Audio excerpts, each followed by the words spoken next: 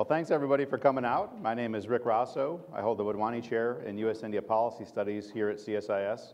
And do not blink your eyes. Stop that blinking. You actually have two Wadhwani chairs here on stage at the same time, and actually a third here in the front row, Ambassador Rick Inderfirth, who got this program launched. And but Hemant Singh is the Wadhwani Chair in U.S.-India Policy Studies based at ICRIR, which is India's finest think tank. So a very unique partnership that CSIS and ICRIR have, which the Wadhwani Foundation funds chairs in both countries, which has provided some pretty unique ways to try to influence debate and provide great insights to both governments. I think, probably my favorite was when both sides issued the two reports on BIT and beyond, on what each side would like to see out of a bilateral investment treaty.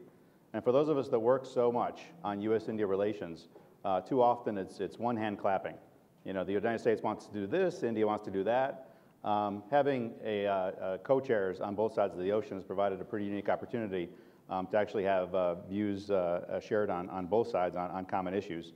So it's been pretty unique, and it's great to have Ambassador Singh here today, visiting Washington, help doing a lot of briefings for our friends in government and outside of government on what this election means. Certainly you've all heard people like me and others that have watched it from 6,000 miles away try to give you what insights we have, but now you're going to get it from the real deal. Ambassador Singh, I'm sure, as you all know, has a long and distinguished career in the Foreign Service, joining in 1974, serving in a variety of positions, including in the United States, but most notably at the end of his career in the Foreign Service, served as a couple of ambassadorships both to Indonesia and to Japan. And upon his retirement in December 2010, he moved to ICRIR to be the Wadhwani Chair in India-U.S. Policy Studies. He's also joined on stage a special guest here. Sanjay Pulapaka is also with the Wadhwani Chair at ICRIR and has helped to prepare a lot of the work that they've been doing so far. And you may notice a slight accent from Sanjay because he studied in the Appalachian, or the Shenandoah Mountains here in Virginia itself. So if you hear that Virginia mountain accent, you know where that comes from. So let me turn the floor over to our chief guest, Ambassador Hemant Singh. Sir. Thank you. Yeah.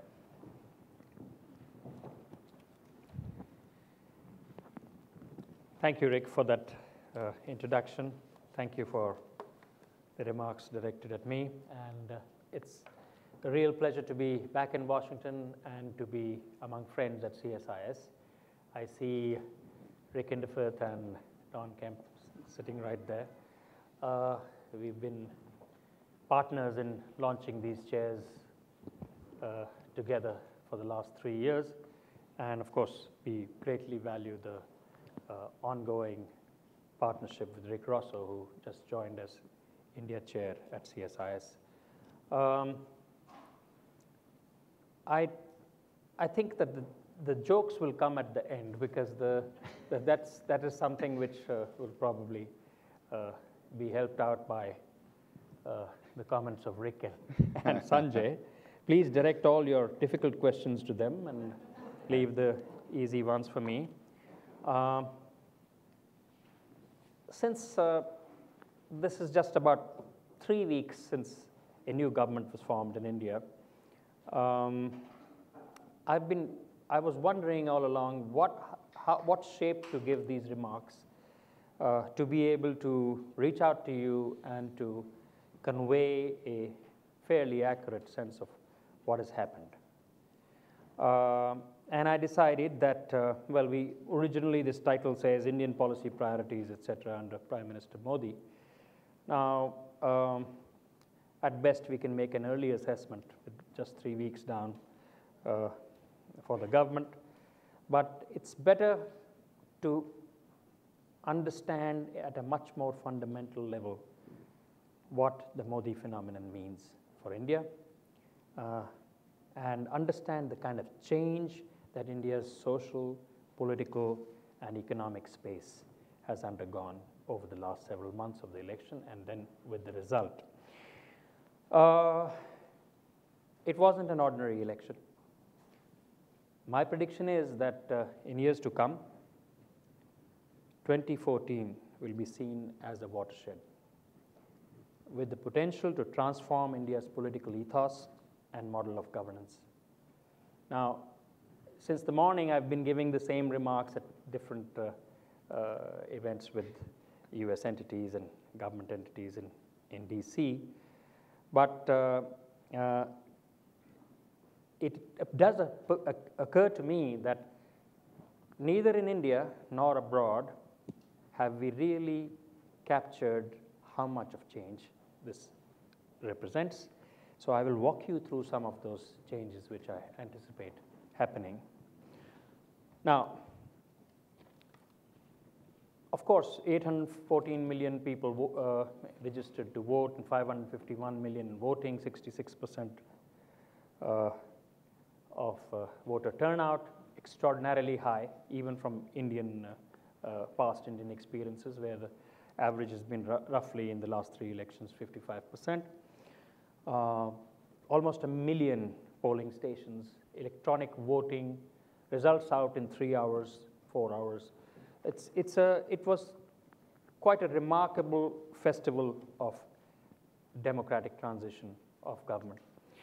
And what we saw at the end was that for the first time ever since we were independent, a non-Congress party, the BJP, secured a parliamentary majority on its own. And our foundational party, the Congress, which has ruled us for most of the time since we were free, suffered its first ever result since we gained independence. Now, there's lots of myths and assumptions about Modi and the victory or non-victory, etc. I'll run you through some of them and then give you some of the counterfacts. First myth, and I must say that virtually every assumption of India's established left liberal commentariat proved to be wrong. First one, Modi is too politically divisive a figure to ever successfully lead the BJP. In fact, the Modi factor will help the Congress to come back to power. Second, India's vote is fragmented, and there is no prospect of any party securing a majority, not now, not in the future. So we have a permanence of the coalition era. Third, that there is no Modi wave, none. It's just a notion and a creation of the media and business who support him. These are actual trends of thinking which we witnessed across the election. And post-poll, the denial of a Modi victory has continued. And I'll give you some examples of that. Well, the BJP only secured 31% of the vote. The Congress in 1984 and the Janata in 1977 have done better than Modi did.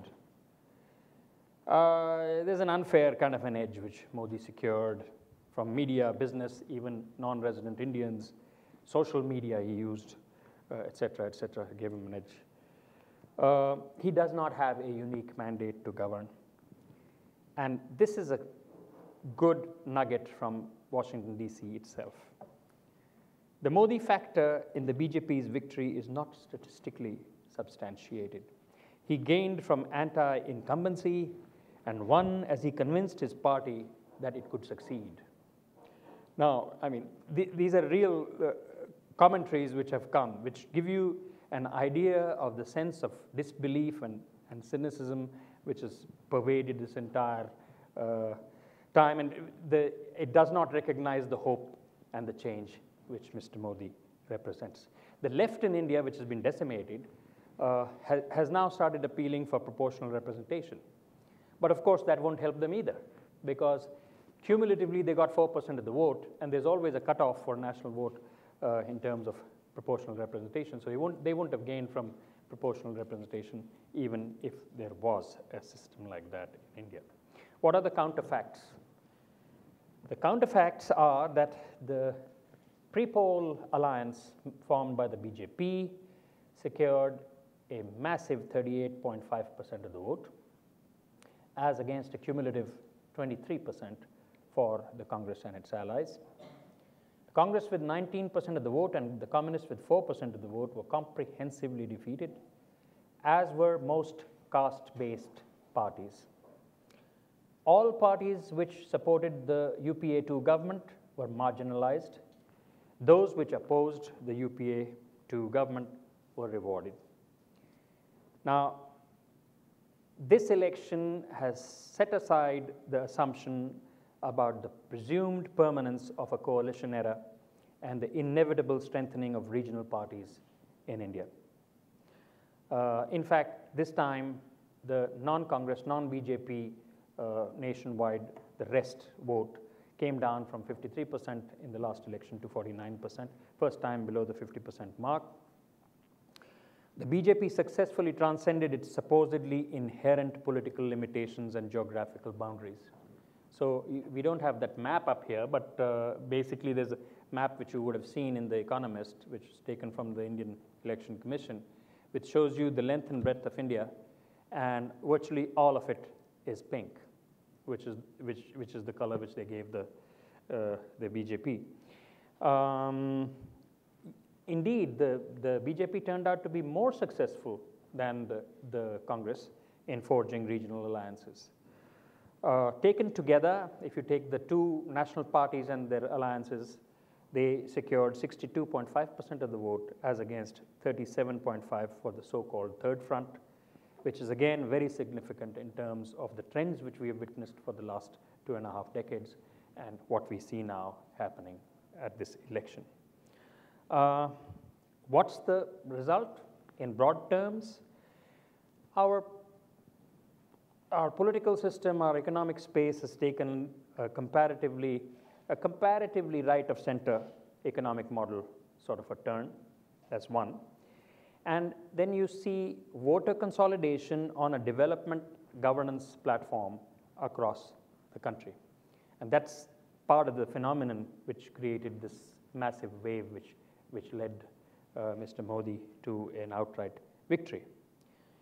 This implies another few things: eclipse of India's left liberal Anglophile elite and proponents of India's democratic underachievement. Now, they've had their turn in power, they've run the country in a certain way, they have imposed limitations on the country's growth, its social progress, and, well, sometime or the other, this eclipse was going to be inevitable. And it's a triumph for whom? It's a triumph for the vast majority of India's rural-urban heartland, small-town, vernacular-speaking, neo-middle class. Now, that's something which was happening in the last two elections. The government was not noticing it. It was ascribing different reasons for the success of the Congress in 2004 and 2009. But I was always, having studied foreign countries and their governance systems and their democratic elections and analyzed them and reported on them, stuck my neck out, as they say in the diplomatic world, saying this will happen, that will not happen, etc. Having seen all that happen, I was always wondering, when would some change like this happen in India? Well, it's happened now. And what we have is, if you go back to the two paradigms or the two ways of governing India after we became independent, one was Nehruvian, one was Mr. Patel, who was his partner in the Congress party. This is a return to the other model. So we have a socially conservative, business-friendly, nationalist, not in terms of assertion, but in terms of getting India somewhere, and a voting public which prefers or appears to prefer a more decisive use of political power to uplift their condition. So these are the things which I see have been delivered. Now, the Modi factor, which already I mentioned, many people are very cynical about whether there was a Modi factor. The main reason for Mr. Modi's success was his demonstrated intention to lead and to take responsibility, not merely for securing power for his party or for himself, but for a transformative effect on the entire nation. Now, this becomes a part of this of a good democratic model of governance as an instrument of change and power as an instrument of change. And he represents that completely. His party calls it the politics of performance, and clearly that prevailed over the traditional politics of identity, which have ruled in India.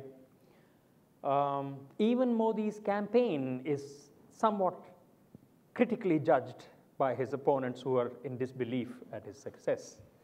Because, as he put it himself, it is the biggest mass mobilization exercise of its kind in the history of elections.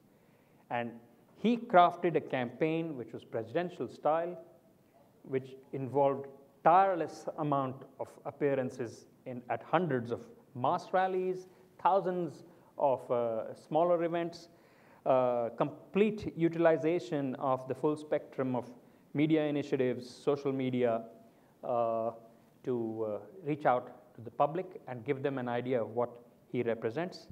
And what does he represent, and what did he project to the people when he was doing all this? Development, jobs, good governance. He made no reference through the election to either the traditional politics of identity or appealed to vote banks to come and support him. So with all that,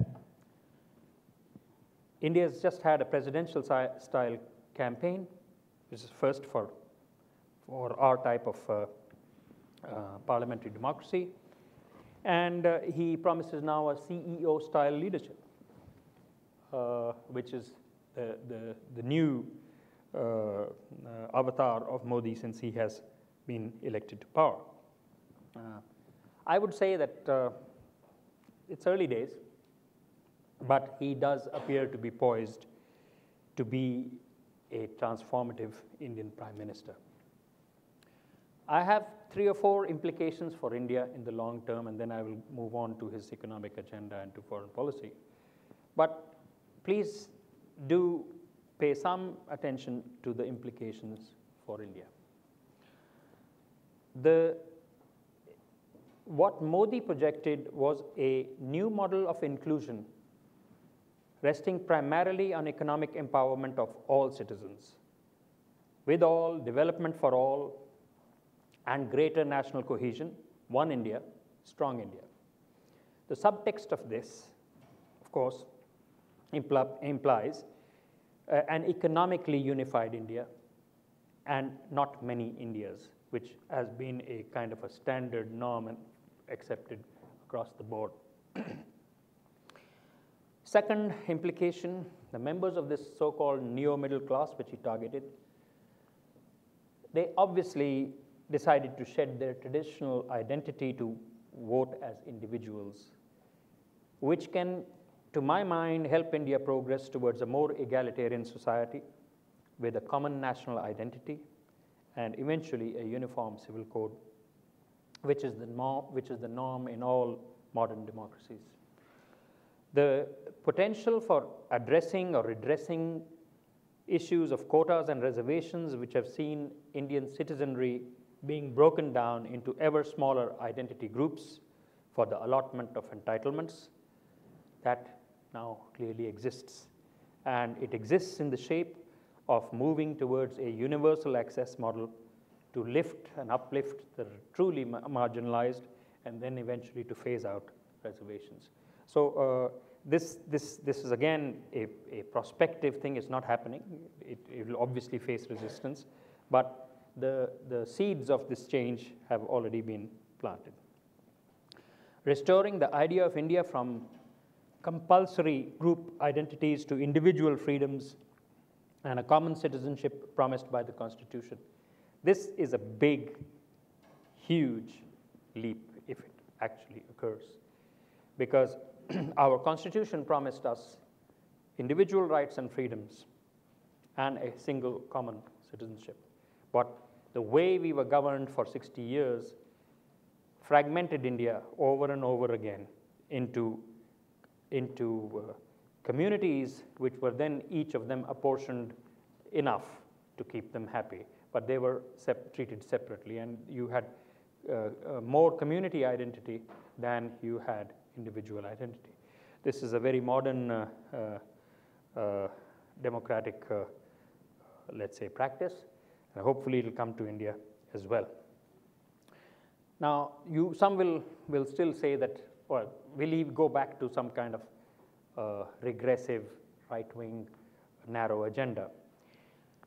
I think nobody recognizes more than Modi himself that there is no scope for narrow or exclusive agendas, exclusivist agendas in the diversity and plurality of India.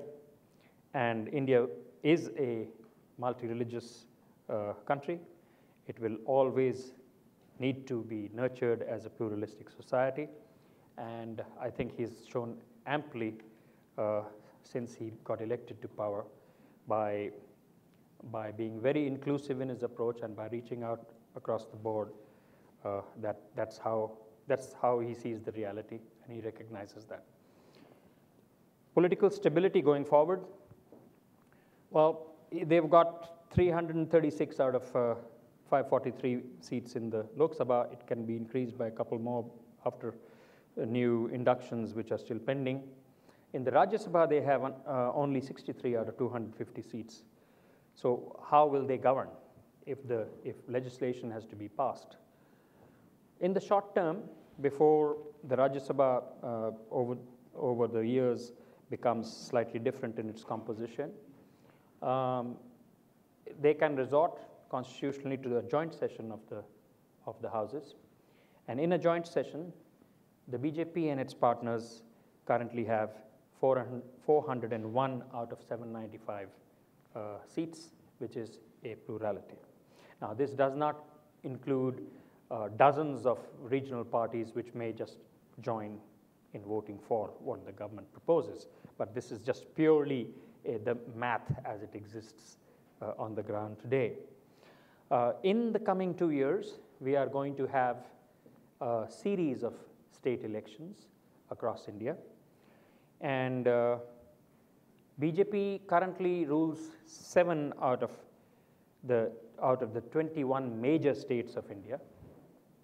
The number 7 is likely to go up to 14 by the time this cycle of elections is over sometime in 2015, which will give the BJP across the board much greater political control and presence in India, and which will help Modi's efforts to enlist the cooperation of states on his policy agenda for One India, Strong India.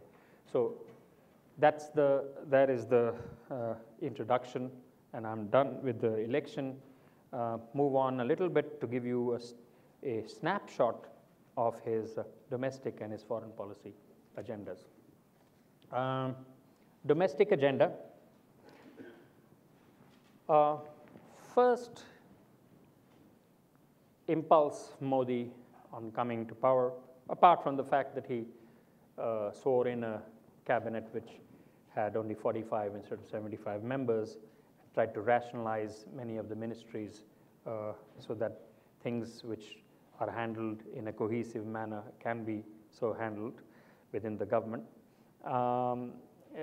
He prioritized the ramping up of governance mechanisms for efficient delivery and policy implementation. Now, that's the word which has gone out everywhere across the government. There's a new buzz in town. Ministers arrive at 9 o'clock in the morning.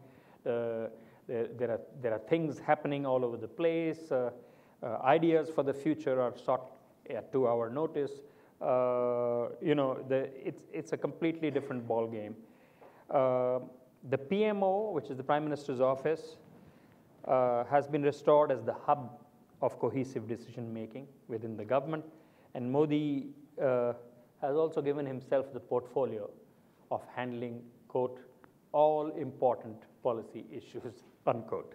So basically, you know where the buck stops, you know from where the direction is coming, and all decision making has been taken away from these fragmented groups of ministers which had been constituted in the previous government, and transferred back to the cabinet committees which are meant to handle them, which means that decisions will get taken in cabinet, the way our Constitution provides, and will be taken with accountability and responsibility and on time. Now, his 10-point, now much has been written about these 10 points in 100 days and things like that. His 10-point agenda for governance is pretty simple and straightforward. Dynamizing the bureaucracy, increasing government transparency, focusing on public services, which means education, health, water, and energy, spurring infrastructure and investment, addressing the economic challenges, including through the budget, leveraging modern technologies for enhanced efficiency and monitoring of government services, and enlisting the cooperation of all Indian states. That's his governance mantra. That's the template which across the board he crafted on day one and said, you have it, this is the way we are all going to go. Now, restoring the health of the economy is first among many of the subjects which he's taking up. There are just 4 areas there: employment, infrastructure, manufacturing, and investor sentiment. Now, you remember that throughout the campaign, Modi said, there is no red tape, there's only a red carpet for investors. He realizes that for the neo-middle class and its aspirations to be fulfilled, he needs the private sector to step in big time and come in and help grow the economy. So focus on investment, private investment, entrepreneurship, that's writ large in his agenda. The next is a more difficult task, but he's already started that by reconstituting issues around the Prime Minister's office. That is restoring the faith of the public in government institutions and reversing the rather entrenched institutional inefficiencies which have eroded public trust. I think that is one of the most important elements which he has to tackle. He has been already able to unleash some of the animal spirits as reflected in our stock markets and apart from the recent developments in Iraq, which have dampened things a little bit, things have been going rather well since the new government was constituted. Now, the budget will definitely be a test for his reformist instincts, and it's coming in 2 weeks' time. Mr. Modi has pointed out that the government coffers were left practically empty by the outgoing government. And there's a huge overhang of payments which are still pending in the new year. It reduces the scope of the government to spur growth through spending, but nonetheless, he said, be prepared for some pain in the short term. And I promise you a budget which will be an investor-friendly budget. I can't say anything more because the budget processes in India are very, very closely held. That process is currently, the discussions and deliberation on that is ongoing. Now, his immediate challenges, which as he crafts the budget, he has these issues of food inflation, deficit, subsidies, inflexible labor markets, bad land acquisition law passed last year. Many of these issues we'll have to wait and see in the coming months. Could I just get a little bit of that water, please? Thanks. As he goes along. One thing which he has already got the government system to be moving on is to conduct a comprehensive review of the foreign direct investment limits and to start the process of opening up virtually everything except 1 or 2 areas where there will be some residual restrictions. And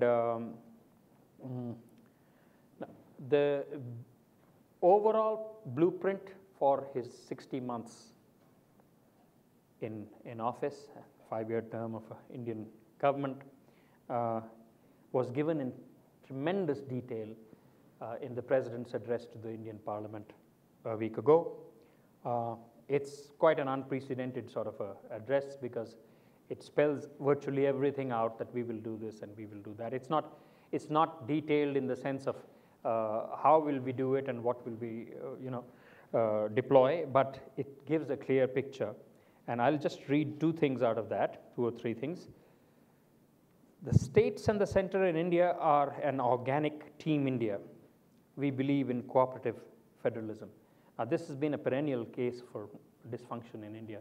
Oh, well, the center can't do it because the states don't do it. The states can't do it because all of them are not together, et cetera, et cetera. His idea is very clear. He's been a chief minister for 12 years, a very successful one, and he knows where the central government has neglected the participation of the states in taking the whole country forward on a single platform. Now, his inclusive policies basically focus on agriculture, reviving agriculture. Don't forget the fact that in the 12 years he was chief minister of Gujarat, the agricultural growth rate in that state was 9.5% per year, 3 times the national average. And this was really at the heart of the so-called Gujarat phenomenon, because yes, industry was marching along, trade, manufacturing, other areas, but the rural heartland in a normally water deficient state was doing fine and was galloping along as well. He has signaled zero tolerance towards extremism and terrorism, which is good because I think that there's no brand of religious extremism which India's diverse society would like to see erupting. For business, and in America there are a lot of concerns about business. Let me read one line. A predictable, transparent, and fair economic policy environment, rationalization and simplification of tax regime to make it non-adversarial and conducive to investment, enterprise, and growth.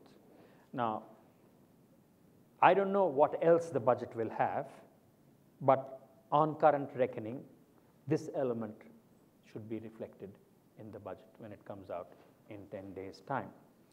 He's also spoken about massive infrastructure development works, high-speed trains, modernization of ports, new cities, 100 new cities, hinterland connectivity, and for his focus on labor-intensive manufacturing, obviously, it will not be possible unless he undertakes some really, really long-delayed labor reforms, so which will be good for the economy as well.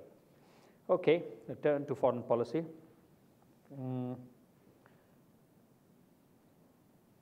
There is no doubt at all that India's external profile will stand to gain from the prospect of a strong leadership and a stable government, which is likely to engage the world with much greater vigor than has been the case in the past.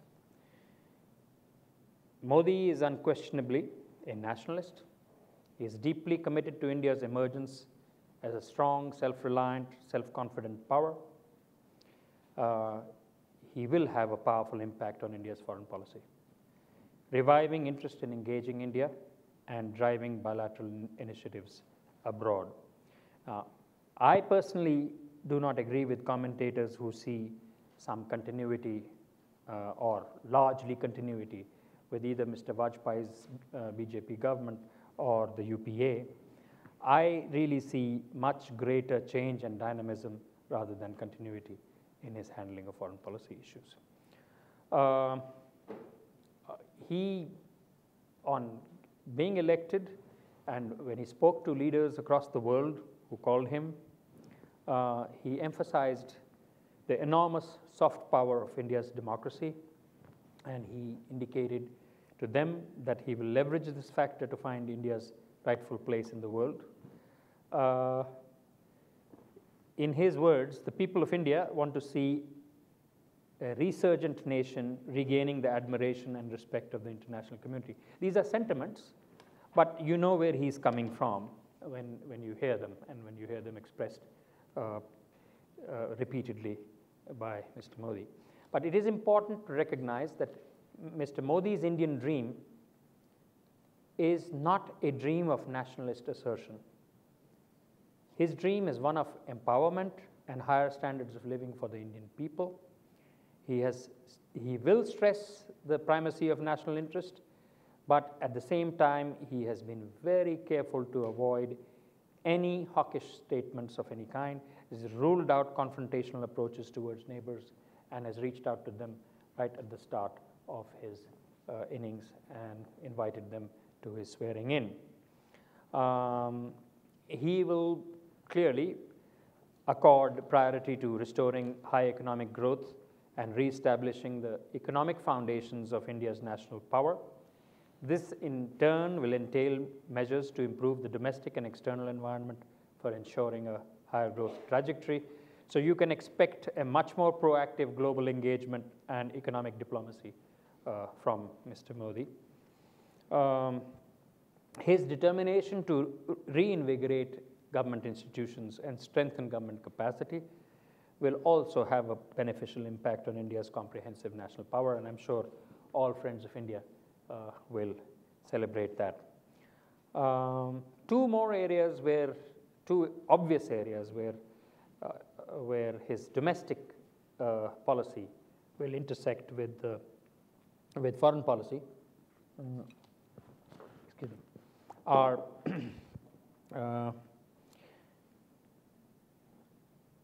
economic engagement with the world and building India's defense capacity.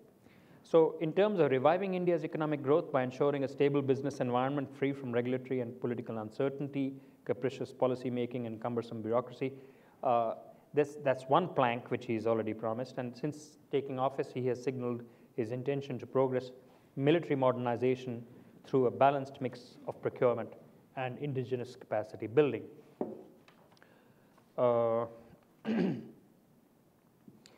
Clear and credible strategic posture. I do believe that Mr. Modi will contribute very meaningfully to that emerging as we go ahead. And this will not only contribute to India's national deterrent capacity, but also to its potential as a net security provider alongside regional partners. He said this last Sunday that we will neither threaten anyone nor will we be intimidated by anyone. We will look the world in the eye and deal with it. Now, this is a very practical, very pragmatic person.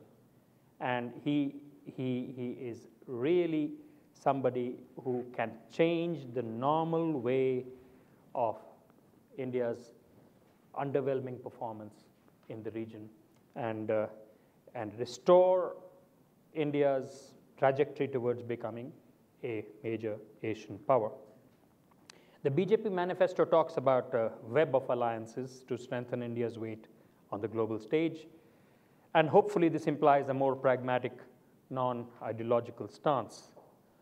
The way I see it, the way I would like to put it, is that India will now be more aligned to its own interests and partnerships which serve them.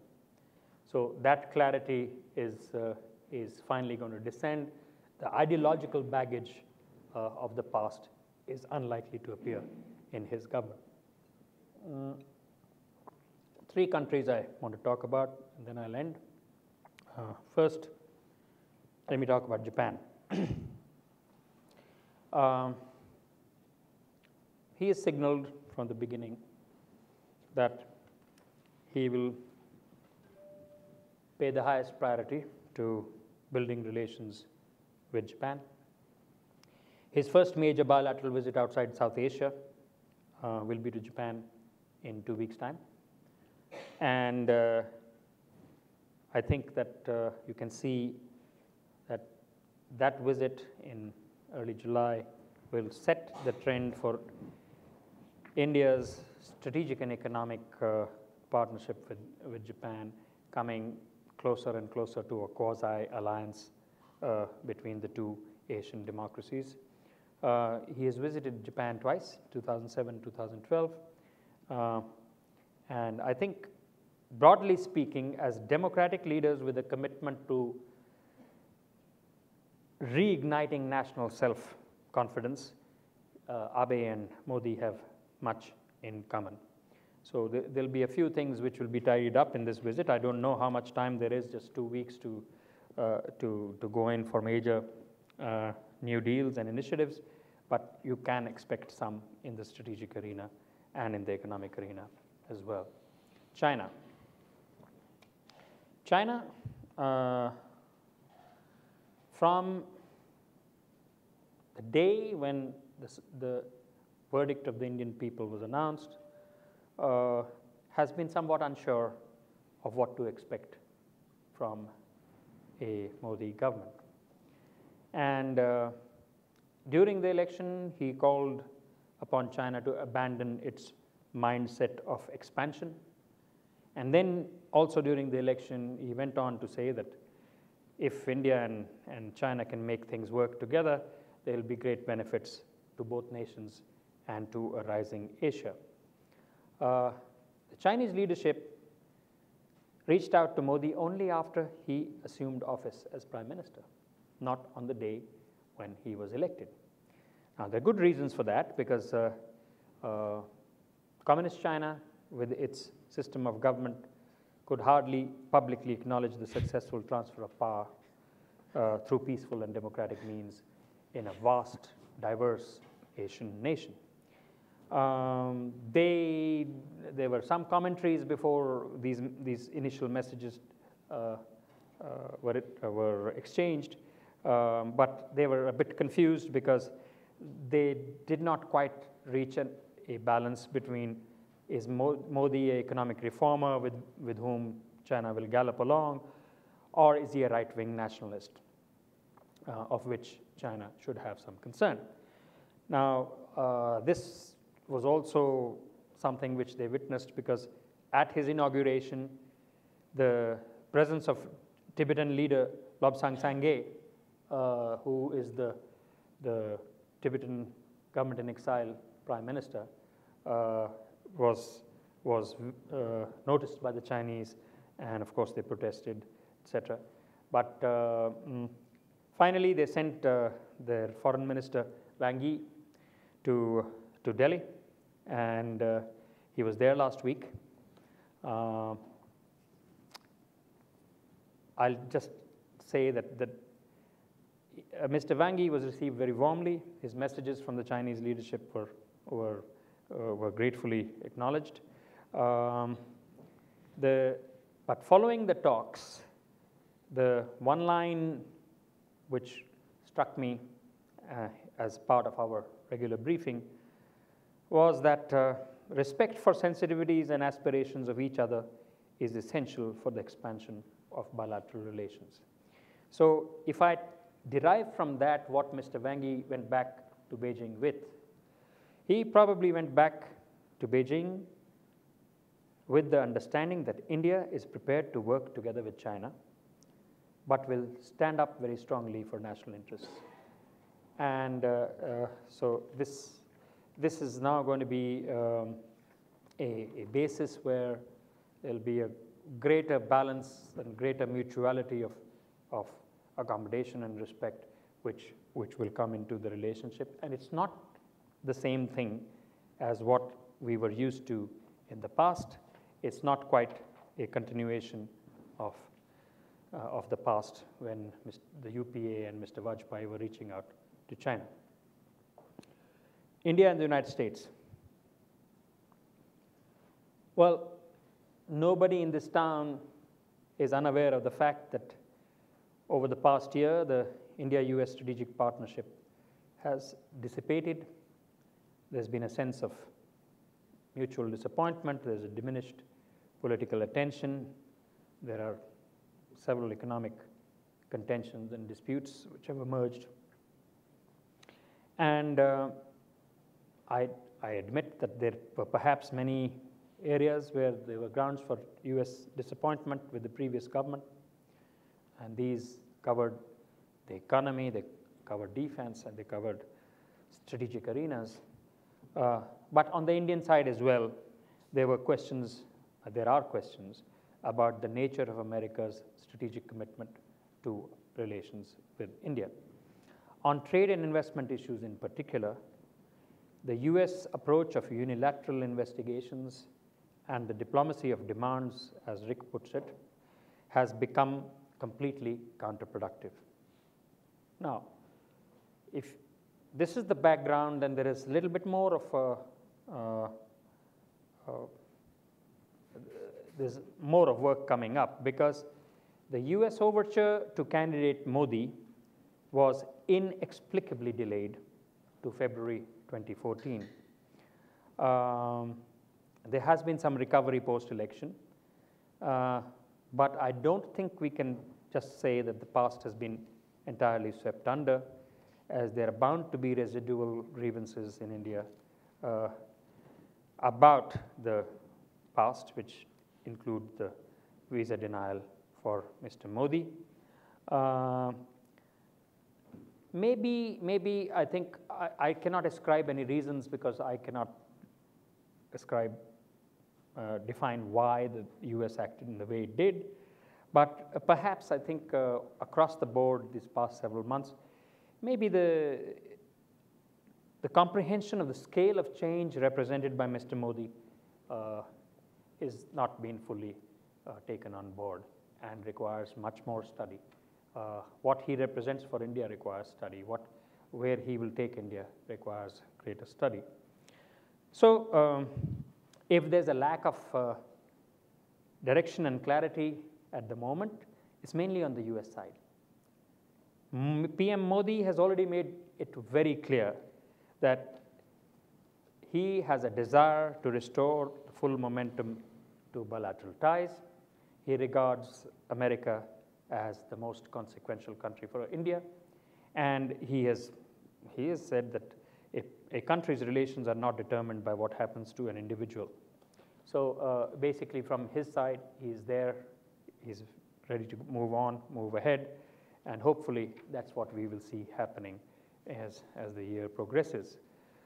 Now, to restore the strategic vision which existed for the last decade in the relationship, my belief is that the lead will have to come directly from President Obama and Prime Minister Modi.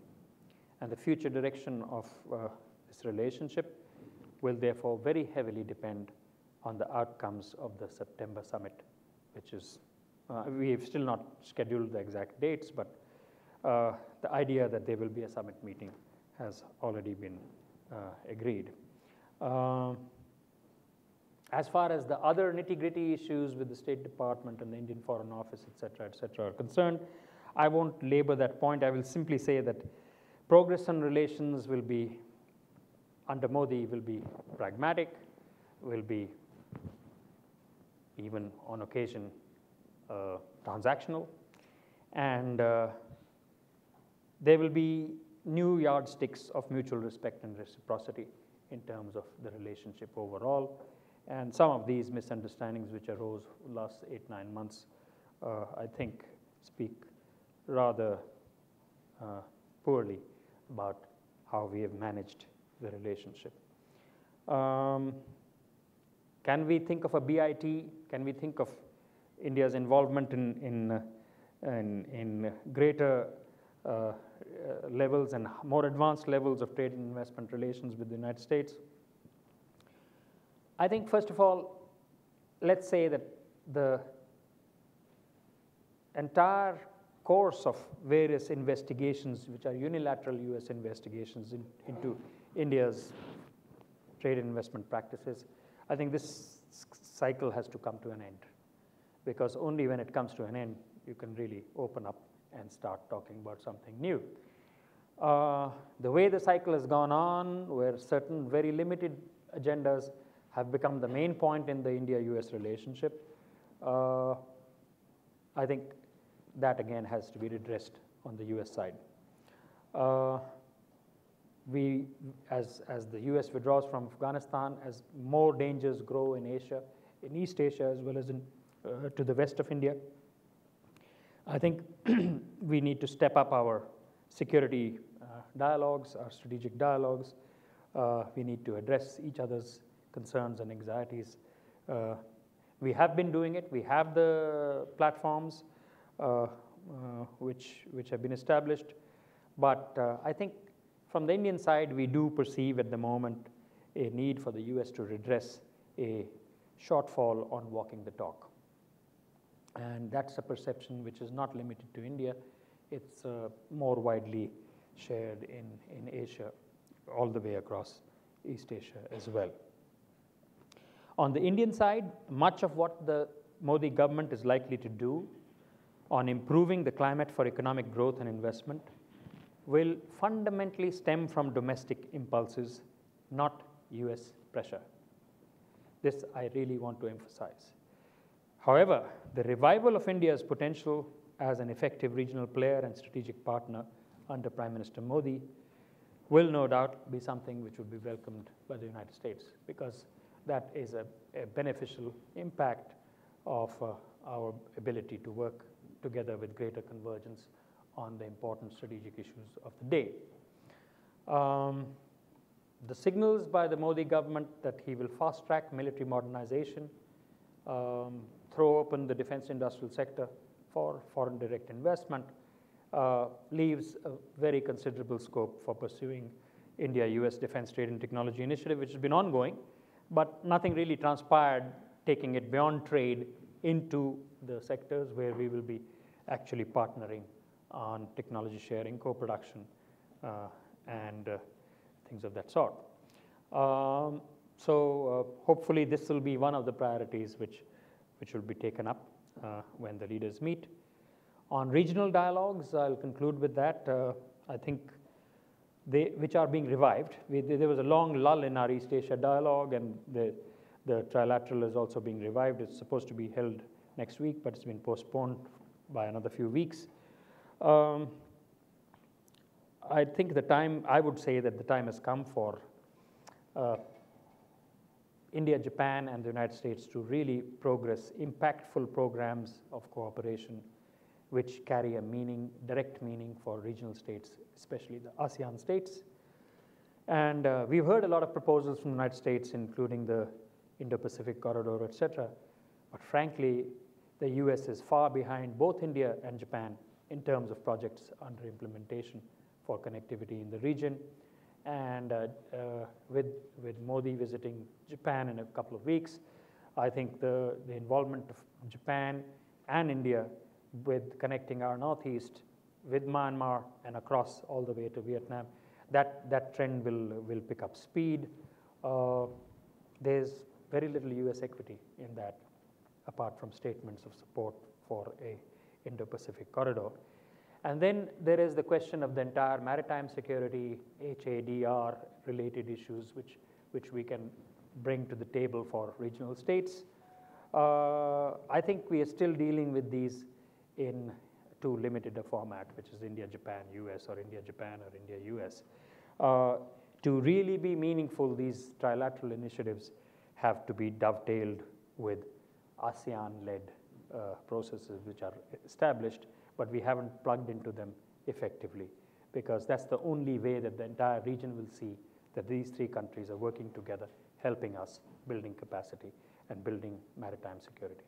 Thank you very much. I think as much as I could have covered, I've covered the ground. It's been rather theoretical because, as I said, just 3 weeks since the new government was constituted. Lots of room for change, lots of room for surprises. Those are never something which you can preclude. But there is a different new style of governance and a new, let's say, paradigm for the utilization of a mandate for transforming India, which is causing the buzz in India. And I hope that people in the United States will recognize the extent and breadth of that change, what it means for India in the future as a society, as an economy, and as a country which can stand up and be a partner, especially a partner for the United States. Thank you. Great.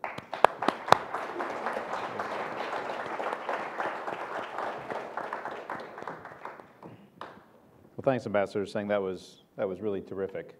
There's one of the difficulties, I think, of dealing with a country that has such a large English language press is when you follow it from this side of the ocean. There's so much chatter and so many sources. it gets a little confusing sometimes. So hopefully, certainly for me and hopefully for others, you brought a bit of clarity and a narrative about all this massive amount of activity that we've seen so far. I think the line that I take away is India's policies will be aligned with its interests. Yeah. That's a terrific line, and certainly we've all seen times that's diverged in the recent past, and also the idea of Mr. Modi and the BJP government as true change agents. And sometimes people say, well, it's just another government. India's been a certain way since independence. And I always retort that, what we saw with these two gentlemen helping lead the charge at the time, in a short span of time, India went from nuclear testing to nuclear cooperation with the United States in a 6-year window. That's fast. That is very fast.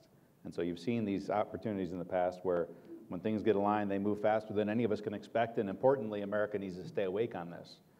Here again, you probably saw, most of you were probably on the list in the most recent newsletter that we put out, which talked about the 28 or so dialogues that we have with India, and recommending some changes to them, which the Indian press, that's all they reported on. CSIS says blow up the dialogues and change them. Small, subtle changes.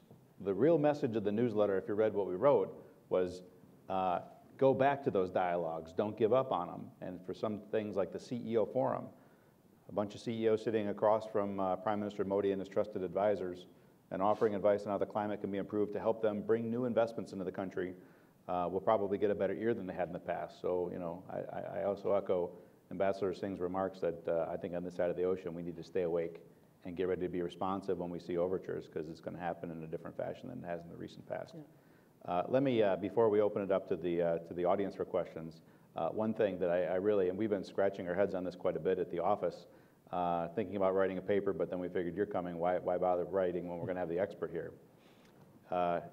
India-Japan relations, clearly pride of place in the establishment right now, and we've seen it, the last years of the Congress government. What is it? What did you see that was there like a single intellectual framework in Japan that made both government and industry approach India at the same time with such strength? Or is it just a lot of pieces that kind of came together at the same time that resulted in, what we would call in our basketball terms a full court press, where every time you turn around there's a leader there, there's a CEO there, there's investment there? How did that when did you start to see the dawn that they're looking at this a little bit differently? It happened quite rapidly in the period 2000 to 2009. The initial breakthrough came when Prime Minister Modi just ignored the Rossow advice and said, I don't care if India's tested nuclear devices. I think there's a buzz in the Indian economy. I want to know what it's all about. And you get me on a plane, I want to go and visit that country. And he did that primarily on prime ministerial authority, overriding concerns in the Foreign Office, made the opening in 2000. Then we had a bit of a lull because Modi, of course, left within a year, and Koizumi came to power.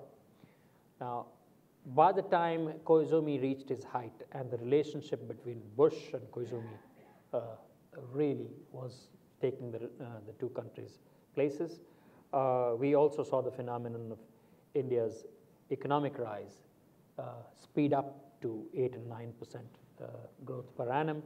Both Japan and the United States got very excited about it. They felt that this was a new opportunity and a democratic country in Asia which was coming up and would be able to partner the U.S. and Japan in Asia, also provide a huge growth potential to the world economy. This then went on to become a initiative between Mr. Bush and Manmohan Singh, who by that time had become Prime Minister. And Mr. Koizumi was never going to be far behind because he was, if anything, he was very close to President Bush at the time. The progression of converting this into a bit of a flood, not quite a flood, but let's say somewhat of a flood of Japanese interest and investment, and of codifying the relationship between India and Japan. Japan lives on alliance commitments, as you know. I mean, they are your biggest ally in Asia. It's a society which codifies its agreements with foreign powers and works along them. So between 2006 and 2009, we signed a defense agreement, a security agreement, a comprehensive economic partnership agreement, a whole range of new understandings between India and Japan to become partners in an emerging Asia, to work for Asian stability and security, and to bring co-prosperity to our two nations. So that's the rough progression how it happened. Mr. Modi himself is very, let me put it this way. I said during my remarks that he regards America as a country which is greatly consequential to India's future. And it's clear from the statements of the government that he attaches that kind of top priority to really building or reviving the momentum of India-U.S. relations. Japan is his most favored country. Now, in those two visits in 2007 and 2012, what he saw of the transformations which Japan had made in its own economy, in its infrastructure, in its technological capacities, etc., it left him impressed. And please do remember that unlike most other Asian countries, or even the United States, India has no historical baggage as far as Japan is concerned. We lauded the victories of the Japanese over the Russians in 1905 as a signal that Asians could become free and free from European powers. All across, we had a duality, in fact, during the independence struggle, because 40,000 Indian troops joined the Subhash Chandra Bose's National Army and went over to the Japanese side. And 750,000 Indian troops helped the British Empire take back Asia from the Japanese. So, but it was all done on the basis that the people of India were never at war with Japan. And so rekindling that kind of Asia does not have the kind of cohesiveness which Europe has, obviously. Single civilization, a Christian civilization with lots of connections going across. We are diverse, but Asian historical regionalism is a very important phenomenon, and I don't think we should ignore that, because that historical regionalism is about 100 years old. It involved Japan, it involved China, it involved India. We were not free, but it did have beginnings and roots down at that time. So picking up the threads is going to be, I mean, for Mr. Modi, it's a labor of love. And he's made it very clear that this is the top priority relationship for India.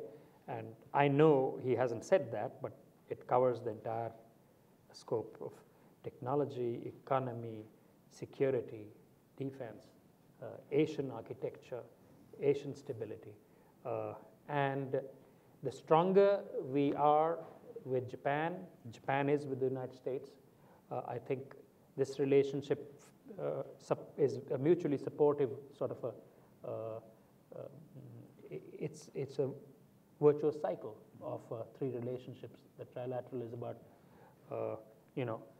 building incrementally with each other. The weakest leg of this relationship at the moment is India-U.S. And I'll just ask one more question before opening it up, which is about India-U.S. So, I think the perspective from the U.S. side, I know the perspective from the U.S. side on why the relationship really sort of petered out in recent years, right? We made the biggest decision in our bilateral history by opening the door for civilian nuclear technology and by Parliament not being able to pass a bill that actually allowed for civilian nuclear technology sharing between the two. Is there a chance that cinder in the eye in the relationship on our side could potentially be addressed? Or do you think that's not part of the short list of things, or even the longer list of things that would be on Mr. Modi's priority list? Do you think that ranks somewhere? Okay.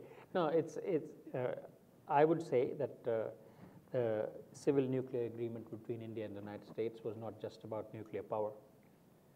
It was basically a strategic understanding between India and the United States that they had work to do together in shaping the world in the future. And that reassurance, that mutual reassurance, was fundamental to enabling the nuclear deal to actually come about. Now, how did we deal with that?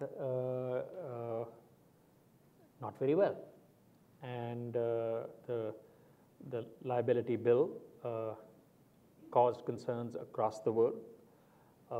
It's caused concerns for all partners who are our potential partners for developing civil nuclear energy. We've been struggling to find legal understandings which can skirt around the limitations of product liability, which is covered in that bill. When will this government be able to redress or correct that situation? I think if it is seen as, if we decide once again to revive civil nuclear power as a big plank in our energy security policy, then eventually down the road, I think there should be a push, because the Japanese want that change, the French want that change, the Russians want that change, America wants to change. And who worked for that deal? America did. So quite clearly, redressing some of the residual problems with that civil nuclear deal and the implications of the liability bill is something which we need to work on. I would also say that this sense of, let's say, mutual disappointment, which you have noticed in the last year or two, on the economy, I completely agreed. The UPA just stopped performing and delivering on any benchmarks for economic growth of India itself. I mean, the policies did not quite add up at all. So, and on the defense side, we had a strange holdback, because we have the most extensive defense relationship with the United States in terms of military exercises. We are not allies, but we are perfectly interoperable, and especially our navies, and our air forces as well, our special forces as well. They all train together. But there was a kind of a holdback on that in the previous regime. I don't think it's going to exist anymore. And finally, on the strategic element, what I mentioned about the ideological baggage of our historical past and non-alignment and strategic autonomy and things of that kind, that again was a part of the Congress paraphernalia and baggage of history. So it's something which hopefully will now be permanently laid to rest and replaced by an alignment with our own interest and an alignment with all the friends who help take that interest forward. Great. Well, let me open it up to the floor, and hopefully folks will have some questions for Sanjay too. We need to get him energized here. All the difficult questions will be asked. Yeah, right here in the front. Yep. We have a microphone coming around. Great, thanks. Hi, I'm Dr. Donna Wells. I'm an expert in the Russian language internet. Can you talk more about integrating the ASEAN countries into a possible regional security alliance? ASEAN countries in a regional? Into a possible regional security alliance. Yeah, okay. Asian security is not going to be built around alliances. We fully recognize the fact that American alliances in Asia have bolstered regional stability and security and order for the last 50, 60, 70 years. There's no doubt about that. It's been a beneficial impact. We have benefited from it as well. The region's economies have greatly benefited from that. But given Asia's history, a combination of historical regionalism and let's say, at least an attempt to have non-competitive, non-confrontational security architecture, that is definitely the way in which Asia is going to go, including ASEAN. ASEAN has led this process of cooperative regional security architecture since it initiated the ASEAN Regional Forum some 4 decades back, or not 4 decades, 2.5 decades back. The acceptance by countries like the United States, Japan, India, of ASEAN centrality in this cooperative security architecture and giving it some kind of a leader-led apex through the East Asia Summit. This is something which is still very much under discussion, is not really moved in that direction. But it would be very good for Asia if we could move in the direction of having clear-cut, let's say, allocation of responsibility to the East Asia Summit as a leaders forum, to the ADMM Plus as a defense ministers forum, to the ASEAN Regional Forum or any other entity as a political and security issues forum, and the ASEAN Maritime Forum Plus as a regional maritime security forum. So these are all cooperative security architectures. They're not alliance-based. Abasela? Yep. Wait, if you could wait for the, just so everybody can hear, if you can wait for the, I thanks. run a U.S. India Policy Institute, a small not-for-profit in Washington, D.C. I just moved over from Delhi about 2 years. I was at the NCAAR, National Council of Applied Economic Research. I'm a trained economist and a human development expert. Very interesting talk, very reassuring. However, it's a kind of a bright future lying ahead of us. And although you did say that it's more change than continuity, but I have so far not yet got the idea that we are changing yet, particularly on 2 counts. I'll give that, which you missed. The economic side. Hardly 1% change so far. Budget, we'll find that out. Budget is a matter of reallocating money from this budget head to another one. I know social sectors because there is a talk about defense, there is a talk about exporting arms and ammunitions, but there is not talk about environment, there is not talk about environment, there is not talk about food, because we are 1.2 and growing, and Gujarat agriculture is not food agriculture, it is cotton agriculture. So we can't eat cotton, to build up our nutrition. So I think the whole paradigm of agriculture and rural poverty is not in the mindset of this government yet. I mean, that's my point. Okay. But the question which I'm asking is, economic side, there is hardly any change. So it's very quiet. I almost see there is nobody who understands economics in the BJP government, neither Modi, nor, I'm basically talking of the expertise beneath the decisions. So I see them very upset. Now, in this whole lecture of yours, you missed the point about what the BJP stands for, what the BJP stands for, as opposed to Modi. It's good to have a good professor teaching all the students, his ministers, and to centralize the power. Is this the democracy we are talking about? I know that the so-called decentralization in the previous government may not be the best combination, but the centralization of power, which I'm beginning to feel, that could damage the democratic, that's my view. I would like to elaborate because it's not easy to get the states cooperate. Do you have a question? We got pretty limited time, Abasela. Do you have a question in here? Although there is a quid pro quo, which is very forthcoming, between the various parties coming in.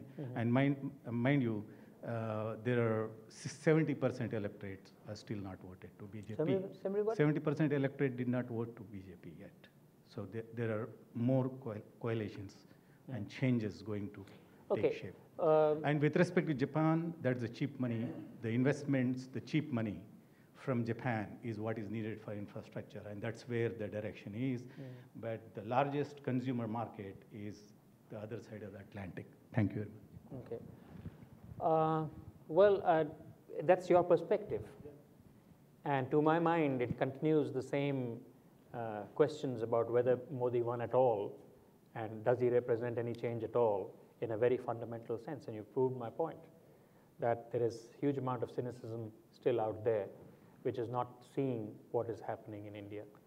I'd like, as far as the broad statistics are concerned, well, we can debate till the cows come home, but the average of governance in India has been around about 30 to 35% for the winning party. And Modi and the BJP have 38.5%. There's absolutely no difference from what the national average has been. The fact that that does not mean in any way, any shape or form, that there's a kind of some kind of a minority government which has come to power, because this is exactly the pattern of India. And you see the length and breadth of India.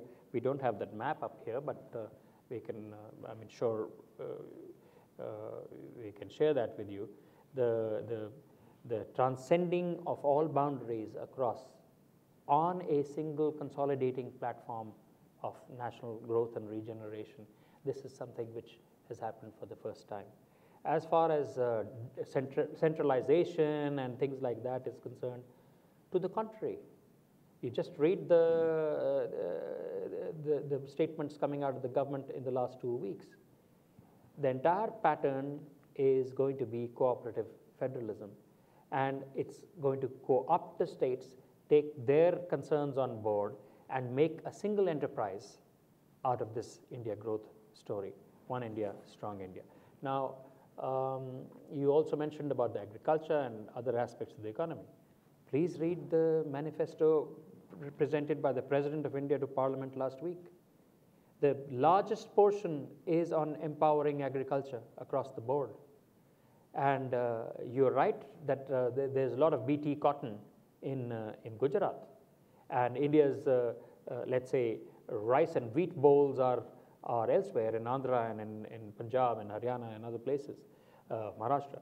But the fact of the matter is that the biggest way of showing inclusion is to improve the productivity of our agriculture once again. And that's clearly something which the government intends to do. I don't know where you get the 1% change idea from in the economy. There's no change at all. I mean, we've got to wait for the budget. What he has done so far is to say, let me get the government of India working again. That in itself is a huge chunk of per capita national GDP growth in the future. Second, he has said that we will have an investor-friendly approach so that people can invest happily in India. Our own domestic investment cycle has shrunk. We used to have 38% investment rate and 17% private investment rate. We are down to 10, 11% private investment. This entire thing has to be revived. Taxation reform, GST tax across the board, across India. Each one of these are incremental inputs into the happier, healthier growth of the Indian economy. As far as structural reform is concerned, let's wait and see at what pace the government will pursue that. And I keep saying, I think businesses, I mean, they want big reform. Yeah, they want big reform, but they also don't need big reform necessarily. They want a government that is targeting them less, that is more friendly. And so, you know, I keep saying, you look at the real numbers already. since the start of the year. The FDI numbers released by the government of India, up 41% in the first 3 months. That's even before voting began. 41% increase in FDI, plant, property, and equipment. Institutional investment, it's already 50% higher this year than it was all of last year. So the numbers are showing that indeed investors are choosing India at a pretty astounding rate, just because they view the government's going to be friendlier, even if they don't know what the specific policy changes are going to be. Sanjay. Yeah, I mean, 2 points have been raised here. One, that the BJP got merely 31%, so therefore, somehow the representative nature of the government seems to be a little diluted. I don't think that's an approach that we need to take. In a multi-party democracy, when 4 or 5 parties contest elections, here a dozen regional parties contest elections, getting 31% is a huge thing. It's not a small thing. And the other dimension is trying to compare this 31% with the percentages that the political parties got during earlier elections. I think it's like comparing apples and oranges, because the nature of the representational density in India has increased substantially. I mean, I'll give you an example. For instance, there is this party called Pyramid Party of India, which contested elections in coastal Andhra. I mean, what have pyramids got to do with India? But somehow there is a party called Pyramid Party of India, which is contesting elections in coastal areas. What do they believe in? They believe that if you have a small image like pyramid on your head, all the spiritual energy will flow into you. And these guys are contesting elections. And now these guys got certain percentage of votes. What does it mean? I mean, we can laugh at this agenda of this political party, but it means that there are people with various persuasions, various ideologies contesting elections in India, and they're taking vote share. And Indian political parties system is allowing that kind of system to flourish. And that's the nature in which, in the context in which, you need to understand this 31%. In 80s and 90s, trying to make entry into political process of this country means people would have told you would get bumped off if you try to contest election as an independent. But today, nobody is afraid of contesting elections. Few software engineers come together, put up a party and run a election campaign. They are running elections, contesting elections. They may lose deposits. So therefore, when we try to assess the nature of the percentage that the political parties like BJP or Congress have got, we need to understand the nature, the change, the increased representational density in Indian politics. So therefore, for me, whether it is Congress or BJP, getting 30% is a huge thing in Indian politics. And we need to understand this dynamic rather than run it down. The other dimension is about centralization of politics. I mean, we should be very careful about centralization of power in Indian politics, but this is not the first time that the question has come up. Indira Gandhi used to fire elected chief ministers of the state just like that. Today, you cannot fire a chief minister of any state in India so easily. Governors who are appointed by the central government, the union government today is finding it difficult to remove them because they are political appointees of the previous government. Even there, they are finding it difficult to remove governors. Yes, we should be careful about centralization of power, but the nature of politics, the structures that are operating in Indian politics makes it extremely difficult to have certain amount of centralization of power. So the person who asked this question is not in the room today. I mean, just left now. I'll let him know. I see him every couple hours, so I'll those pass questions, along the rest of your answer. These things need to be factored in, the complexity of the issue. Yeah. The vote share percent too, there's another one from the Book of Dirty Tricks in India, where other parties will run a number of candidates against the leading candidate with the exact same name. And occasionally they'll take a 2 or 3% or 4% each one. So BJP member of parliament I saw that. had candidates, 12 candidates with same names contesting the elections. So. We got time for one more. Let's go to the second row right over here. Microphone's coming over there. If you can keep it brief and let us know who you are. My name is Barbara Dello. I wanted to pick up on 2 things you said. I hope I got them right. You spoke about nationalisms, and you said that Modi got some of his support from the economic middle class and those with social conservative values, I believe, if that's correct. And I wanted you to expand, two things. I wanted you to expand on the social conservative values, and also wondered if there's any element of the global liberal agenda that sometimes is exported from the UN and even the US that may conflict with some of the, that may interfere with relations with India. So what is the social element in the party, and how may global liberal affairs. Sanjay can answer parts of that. I'll simply say that India is and will always remain a liberal democracy. The quality of rights enjoyed by our people will only benefit from the kind of phenomenon which Mr. Modi represents, because he wants to move India on the same platform as you enjoy in the United States, which is a single citizenry under the Constitution and the law, and with equality of opportunity given to everybody through a universal access model rather than a compartmentalized, what is it called in America? The reservations are called something else in America, right? Affirmative action sort of a model. And we haven't had that thought for a long time.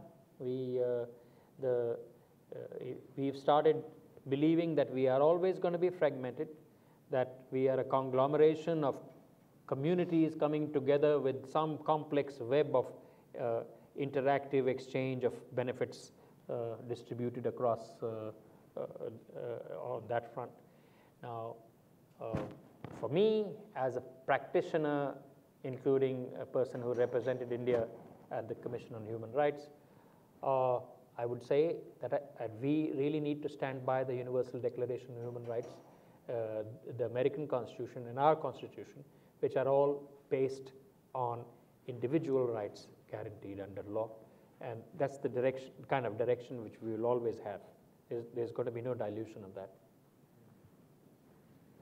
Yeah, I mean, the analytic frameworks that we deploy, whether it is the word liberal, may mean different things in different contexts. Similarly, the word right-wing nationalist may mean different things, different contexts. Narendra Modi is a right-wing nationalist, Xi Jinping is a nationalist, Shinzo Abe is a nationalist. I mean, the word nationalist does not capture the complexity that goes into defining certain things. And similarly is the word liberal. When we say, is Narendra Modi government or the BJP government or NDA government, is it going to be liberal? It may mean different things. Yes, it may be liberal in its economic policies, definitely. That doesn't mean that he will follow Thatcherism or Reaganomics, because you cannot deploy same kind of frameworks in Indian context, where the governments need to do welfare programs. But at the same time, you have to facilitate social mobility, which requires growth. So you need to find a middle ground where you need to address both these concerns. So the frameworks such as liberal economic policies may mean different things in Indian context. Yeah. Well, in just a couple of weeks, we'll get to see a lot more on what India's economic agenda will look like, as Ambassador Singh mentioned, with the release of the budget and the accompanying budget speech by Finance Minister Jaitley in Parliament. Then over the summer, we supposedly will see the U.S.-India Strategic Dialogue meet. So Secretary Kerry will meet Minister Swaraj, and possibly in September then, meeting of the heads of state. So certainly the economic agenda will become clearer, and what happens in our bilateral relations. If we don't know by the end of the year, we likely will never know. But I suspect we're going to know quite a bit, and pretty shortly. So thanks everybody for coming, and join me in thanking our two terrific guests here.